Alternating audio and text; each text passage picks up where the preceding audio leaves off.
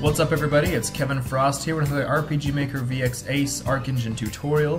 Today I'm going to be going over a swimming mechanic that I've made for the Arc Engine. And so before I go into showing you how to make it, I'm just going to show you really quick what it's going to look like so you'll know if you want to use it or not. I'm going to be using my NyenCap project. I use this one a lot for... I use this one a lot for the Arc Engine tutorials that I do, just because it's the biggest project that I've ever done with the Arc Engine. So it has a lot of good ways to show you what you can do with the Arc Engine. So let's go to the swimming level.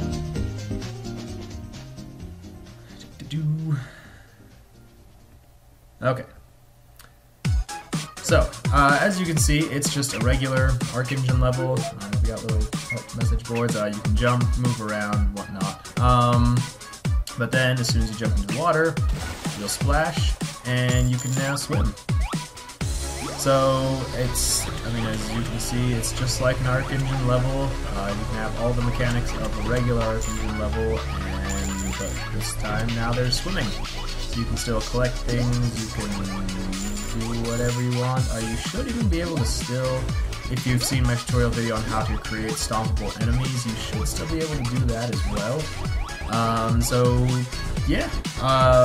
if you like what you see, then keep watching, and I will show you how to make this game mechanic.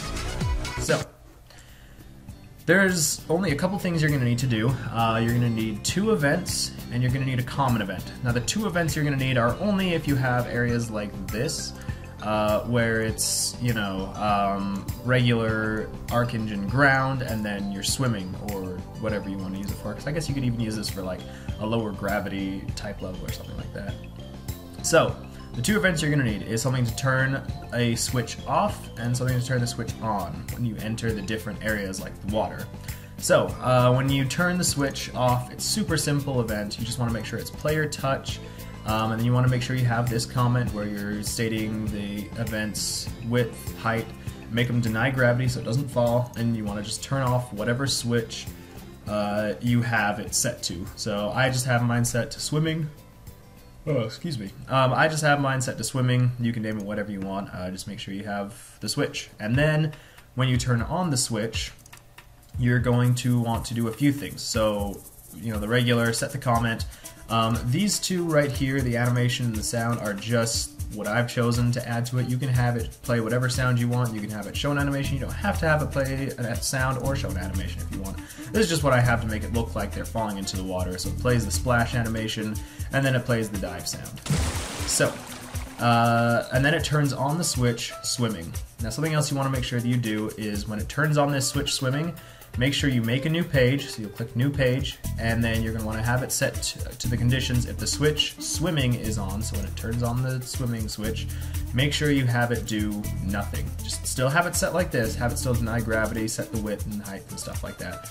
So it doesn't move, but just have it not do anything. Because if you don't do this, whenever the player touches any of these events, it's going to play the sound effect and the event, even if they're not actually going into the water, and it's gonna make it look bad. So make sure you have those. So this is for if you're entering and exiting the water, and if you have something where the map is entirely made of water or whatever, and you're not going to have these little areas where it's dry ground, you don't even have to have these. Just make sure the swimming switch gets turned on when they enter the level, and then turn it off when they exit the level. So, onto the common event. The one that I was using is this one right here, because you may have noticed that there were little bubbles anytime I would swim. You don't have to have these. This is just something that I am using, and it's actually using a custom script. The script is Aravulapapos, or however you say that, Particle Engine. This is honestly an amazing script. I love using this script for things. I love being able to have particle effects in RPG Maker. So if you want to go through and get this script, I will leave a link to it in the About section of the video.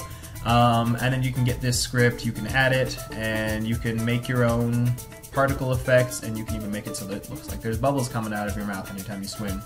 So that's how I was making the bubbles, but it makes it a little more complicated using that, so we're just going to use the swimming simple, this is all you'll need. So, I'll go into it really quick. So the only thing you gotta have is you need to have a conditional branch. So what I'm using is if Y button is being pressed. Now the Y button is the S button on the keyboard, so it's not the regular A button for the jump. I'm using Y. This way you can use your jump and a different key for like swimming, or if it's like a zero gravity type level, you can have two different functions going on. So I just have mine set to Y, so the S key, S for swim I guess. And then you're going to want to make sure that the set handling when conditions do not apply is checked. So when the Y button or S key is being pressed, you're going to want to have another conditional branch. So if the switch button press is turned on, and again set the handling for another event. So if button press is turned on, then these comments are just here to help me remember what is what. You don't have to have these comments, but I do. So if the button press is on, it's going to call this script. So money sign game underscore player dot move underscore Y, then parentheses 3. This is going to be what's going to make the player sync when the jump button isn't being pressed. So you can change this to whatever you want. 3 is what the person was syncing at. You could change it to 10 and they'll fall super fast. You can set it to however you want. I found 3 was a good kind of like floating speed, but whatever you want to set it to, you can set it higher, lower, whatever. So that's all you need in this section. Now the else handler. This is what's going to be making the player actually swim. So I have it play a sound effect, jump. That's what it'll play when the person swims. Again, comment, just let me know this is the swimming part. And then the script, it's going to call, again, the exact same thing, money game underscore player dot move underscore Y in parentheses -10. So this is going to make the player move -10 on the Y axis. You can change this, make it so they move even higher by moving it up to like -20, or you can set it to a positive and it'll make them go down. Whatever you want to do. Nope, we're just well, I'm gonna cancel anyway. But that's how you make the player swim or jump or whatever you want to have them do. And then this, you're going to want to make sure you have a switch turn on. So this is the button press switch, and you remember from up here the conditional branch, the button press. This is very important. So when it turns this on, it's going to then make it so the player can only sync unless they let go of the S key. So this way the player can't just hold down the S key and have them shoot up to the top because they swim super fast, because it keeps calling this script and makes them move repeatedly up, up, up, up, up.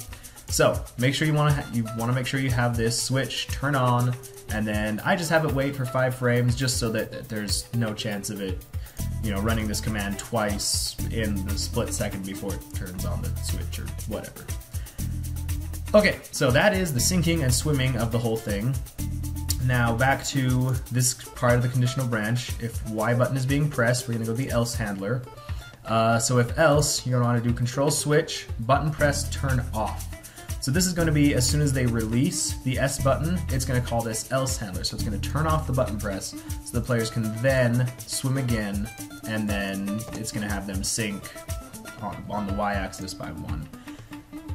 So this is all you need to do to get it all set up to have them swim. So yeah, if you could just copy it down exactly how I have it like this, then it'll be working just fine. So you'll just want to make sure that when you make it, you know, name it whatever you want, set it to parallel process, make sure it's set to the swimming switch, because if it's not going to work. And then just make sure you have it all set up like this, and it should work just fine. If you have any more questions about this, be sure to leave it in the comments below, and I will try and answer them as quickly as possible. If it doesn't work for you, if I have been a little unclear, because sometimes I can start rambling about things that really don't matter, and I'll get people confused. So if it doesn't work, if you can't figure it out, just let me know, and I'll try and help you out where I can. So yeah, and if you have any questions about any other aspects about RPG Maker, or if you have any other tutorials you want me to make, be sure to let me know in the comments below, and I'll be sure to make those tutorials. Now really quick,